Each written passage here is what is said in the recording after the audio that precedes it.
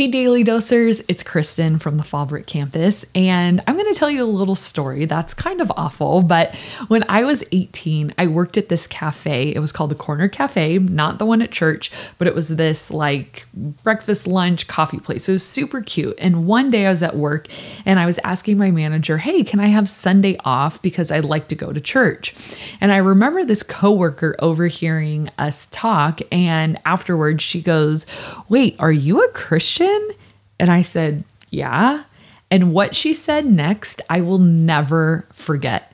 She said, whoa, I would have never guessed. Ouch. I would like to sit here and tell you that it was because she had such a bad impression of Christians and I totally redeemed our reputation. But I think that would be a pretty big stretch. And it was one of those moments, like looking back on that, I'm like, shoot, I wish I would have asked some clarifying questions of like, wait a minute, why do you say that? Or why would you think that? Or what about me screams heathen to you? Because I don't think I was like super bad, at work or whatever, but there was just something about me that just did not feel Christian to her, did not feel Christ-like to her.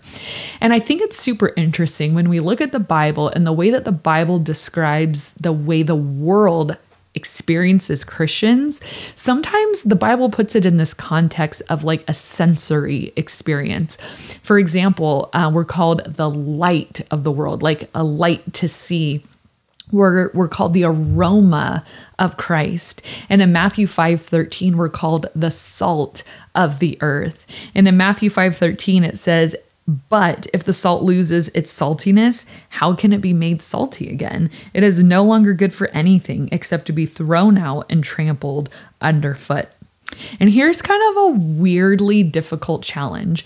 Try just for a second to describe the taste of salt without using the word salt or some derivative of salt. So you take your finger, some salt, it's salty. Right? I mean, Matthew 5:13 even confirms that. It says, if salt loses its saltiness, like what else can salt be? Salt is salty. There's not like another note of a flavor in there. It's just salt. Salt is salty. And you know what I found to be extra interesting is that salt actually cannot lose its saltiness because the chemical compounds, the molecular compounds that make salt, it has to be salt and taste like salt. But if you were to break those bonds and do a new chemical arrangement, to use my terms, it's not salt anymore. So it's not going to taste salty. But if it's put together in a molecular compound to be salt, it will taste salty. And so why does the Bible use salt then for us? Well, I think it has to do with our experience, the world's experience of us to the world as Christians. So how can we describe a Christian? Well, a Christian should be Christ-like. A Christian should not be able to be anything else but Christ-like, because that's the very definition of a Christian. Chris Brown always says it's a Christian, like we're a little Christ. We're supposed to be an imitator of Christ. So we have to have Christ-like qualities. And just like tasteless salt is actually not even salt, like what is it? An unchristlike Christian, there's not even really a word for that, because like what even is that? By definition, a Christian is to be Christ-like. And so how do we stay salty? Because 18-year-old me thought I was just doing fine, but apparently I was not the experience of Christ to those around me. In fact, they were shocked to find out that I was in the Christian camp, right? They were like, what?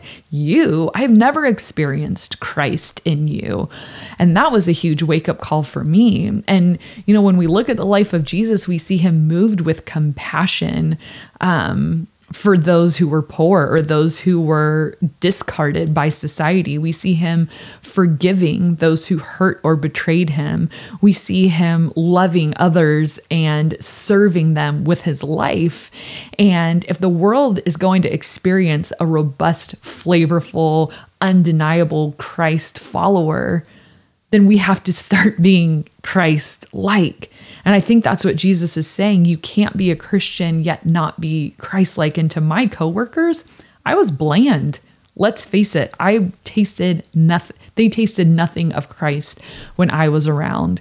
And so how would people describe you? Would people be shocked to find that you're a Christian? Or would people say, yes, maybe they don't put it in the terms like they are just like Jesus. If they don't know Jesus, maybe they don't know that, but that there's something different about you, that you do not leave a bland taste in their mouth, but that they understand that there's something different about you.